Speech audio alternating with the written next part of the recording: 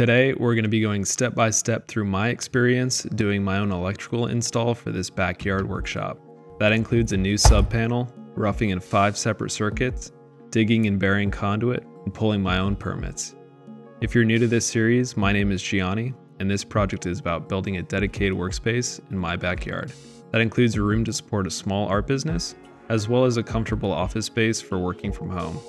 I've been dreaming about doing something like this for a long time, and I hope you'll stick around as we take this from a 3D model to the real thing.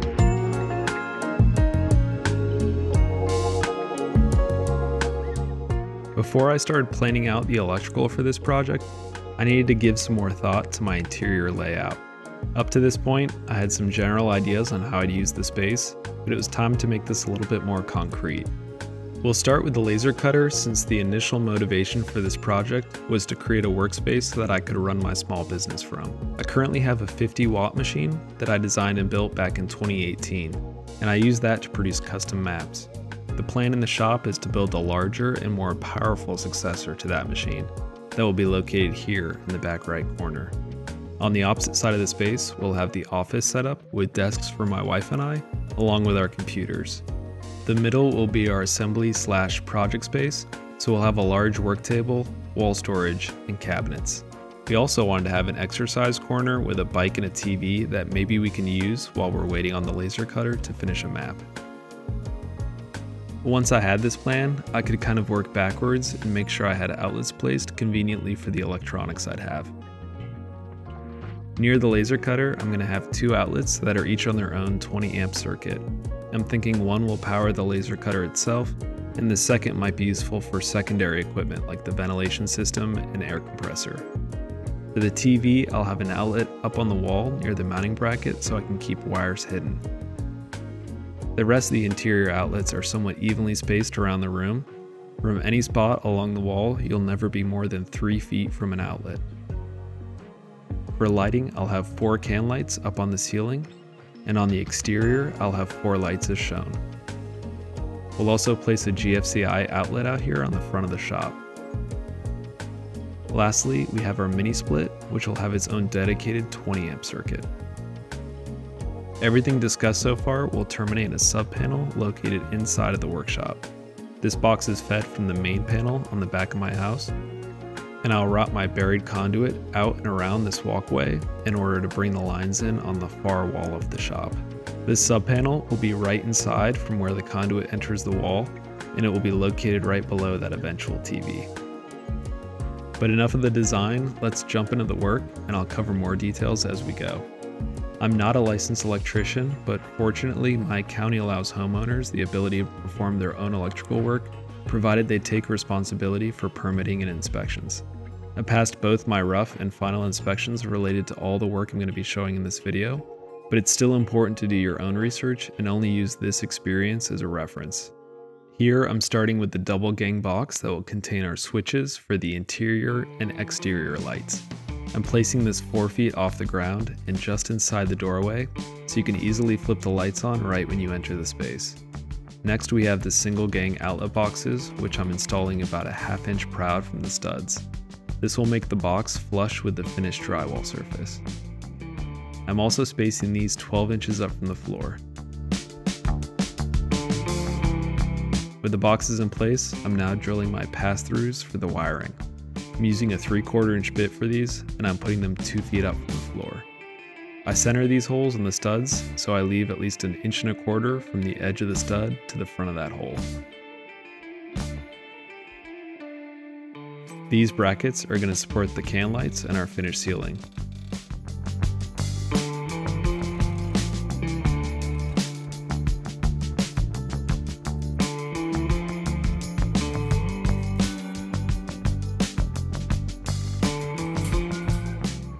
And with those in place, I'm ready to start pulling the 14 gauge wire that will make up the lighting circuit. This 15 amp circuit is going to begin in our subpanel. It's going to run from there over to our switch box. Here it will split into the 2 different paths, each controlled by one of our 2 switches. The first will power our exterior lights and runs up from the box to the 2 lights on either side of our entrance. After this, it travels over to the two lights located on either side of this window.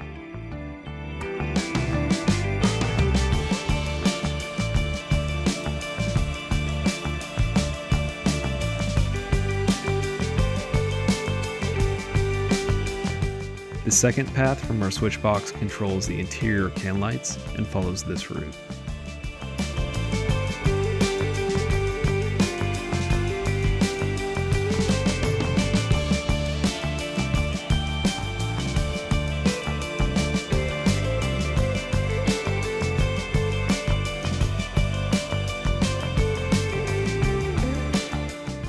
To be safe, I'm giving myself about 12 inches of extra wire at each junction point.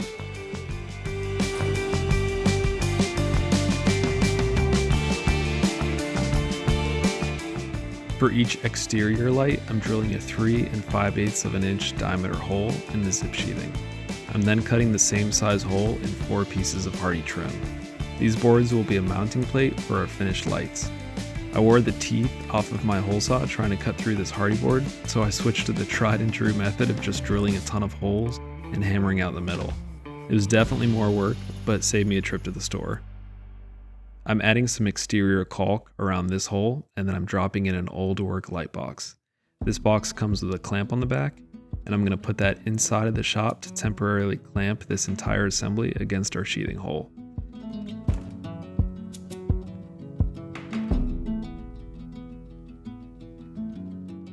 Then I'm adding 4 screws to hold the plate permanently in place. Now we're just going to seal around that plate's edge with some zip system liquid flash.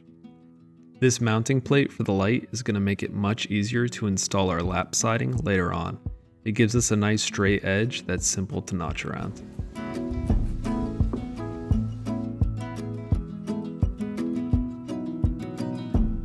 With our lighting circuit roughed in, we'll switch to the outlets. I'm using a 12 gauge Romex and starting at the last box for this circuit. I'm chiseling out a knockout on the back of each box, cutting my wire to leave about 12 inches of extra length, and then inserting it through. I'm then jumping to the next box in the circuit, feeding wire back from that point to the original box.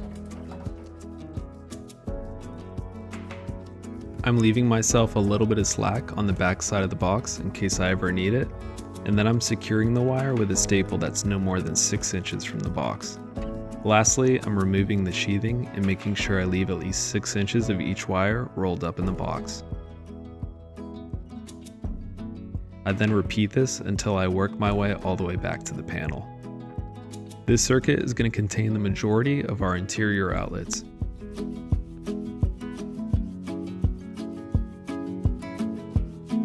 We then have those 2 dedicated circuits for the laser cutter that we went over earlier.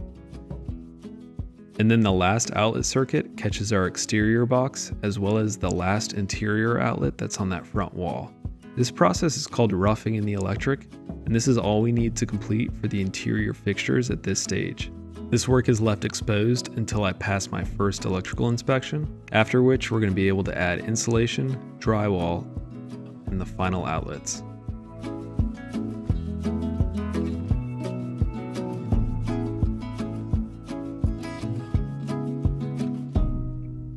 The next hurdle was digging the trench for our electrical conduit. You can rent a machine for this, but I decided to just spend a day doing it all by hand. Using PVC conduit, I'm required to bury the lines 18 inches deep, and to be on the safe side, I'm going to be going 20 inches down. If the conduit doesn't lay perfectly in the bottom of the trench, I wanted to ensure I had a little wiggle room so I would still pass inspection.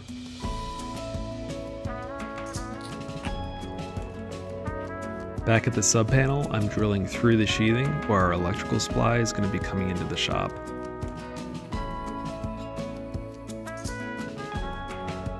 I'm also drilling a hole in this hardy board that I'm going to be using to mount our conduit. This is very similar to what we did earlier with the mounting plates for the lighting.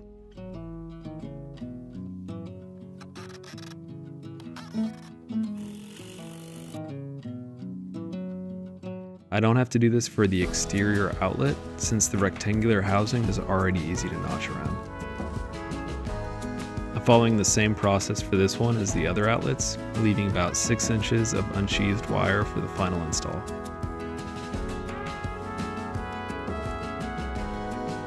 Lastly, I'm sealing around these penetrations using some more liquid flash.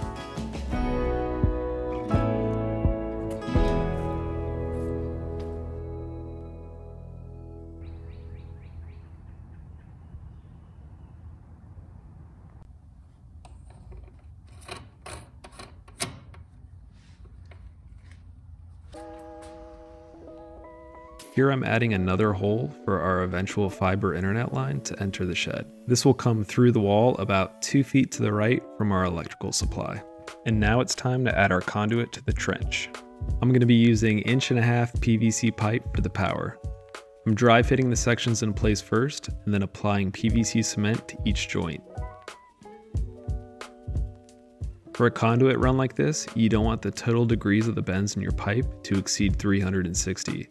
And this is code because it's going to be incredibly hard for you to eventually pull cable through conduit with that many turns. I'm not very flexible with my path since I need to jog out and around this concrete, but fortunately I'm able to connect with my home panel using 315 degrees worth of bends.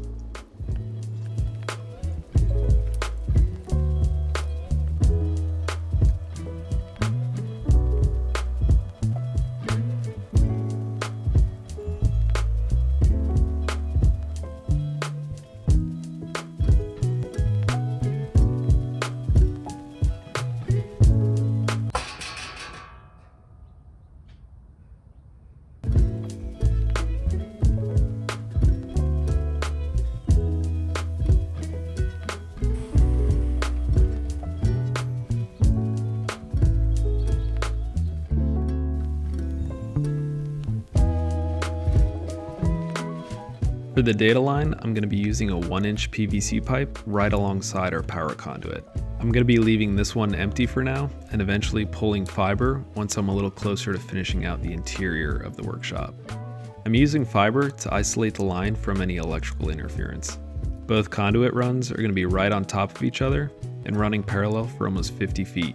You would never want to run Ethernet or any other type of low voltage data line in this sort of a setup, unless you're going to be adding some shielding or creating more distance between the two pipes. Here I'm adjusting the position slightly for this PVC pipe. I'm using a heat gun to help make the PVC more pliable, and then I'm holding it in the final position I want while it cools. With the conduit in place, we're ready to start pulling our cable. My first step was placing a long ribbon at one end of the pipe and pulling it through using a shop vac from the other end. I'm then tying a stronger wire fishing cable to this and using the ribbon to pull that fish all the way back to the house panel where we originally started. Nice. With the wire fish ready, I'm using electrical tape to secure the 4 conductors I'm going to be using to supply power to the shop. For this project, I'm using 2-gauge THHN aluminum cable, which is rated for wet locations and is a great option for using an underground conduit. These conductors are sized to provide 90 amps safely over our distance of about 60 feet. You'll notice the 4 wires aren't bundled in a single cladding like we saw with the Romex cable that we used for the outlets. The conduit is our cladding in this case, and we want the conductors loose from one another as it makes it much easier to pull this bundle through the pipe. The red and black wires are going to be our hots, and the white is going to be our neutral, and lastly the green will be our ground.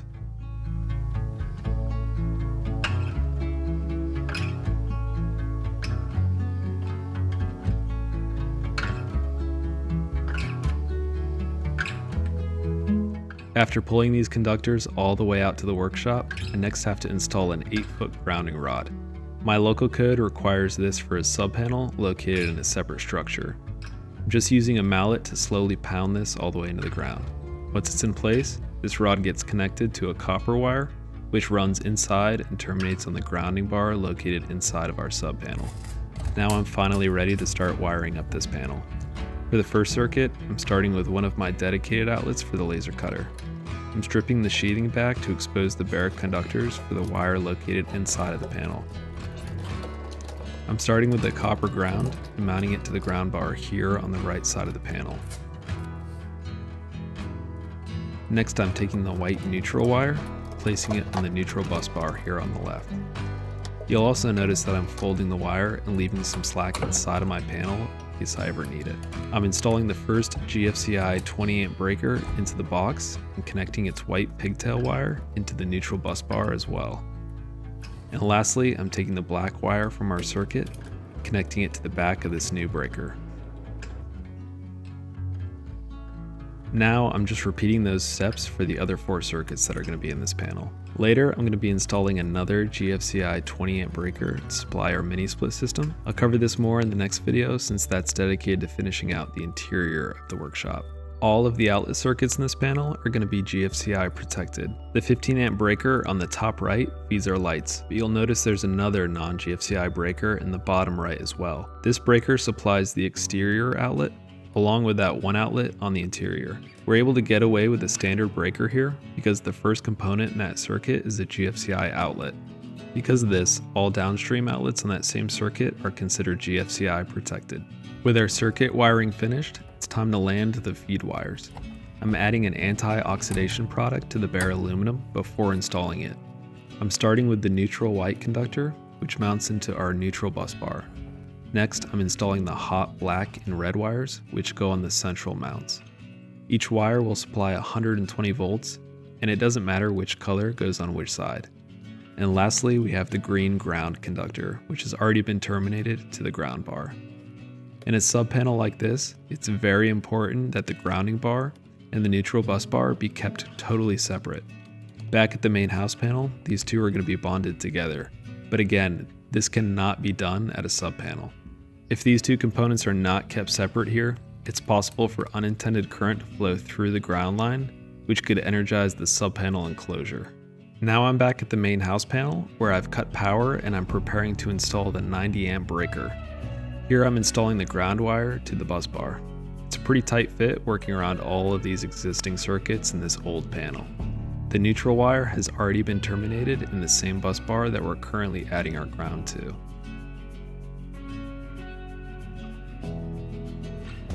This is a 2-pole breaker for our 90 amp circuit, and I'm installing our 2 hot wires into the back of it before I snap it into place.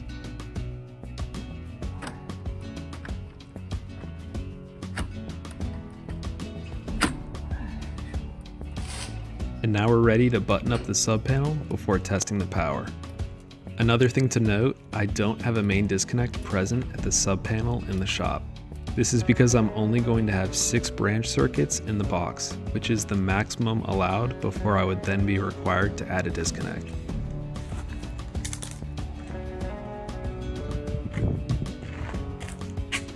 The inspector arrived for my rough electrical inspection, and I was excited to pass on my first attempt. He stuck around while I energized the 90 amp main breaker and confirmed everything looks safe in the subpanel. With the outlets in place, it was way easier to finish the exterior. I covered all the work related to the structure in a separate video, which I'll make sure to link.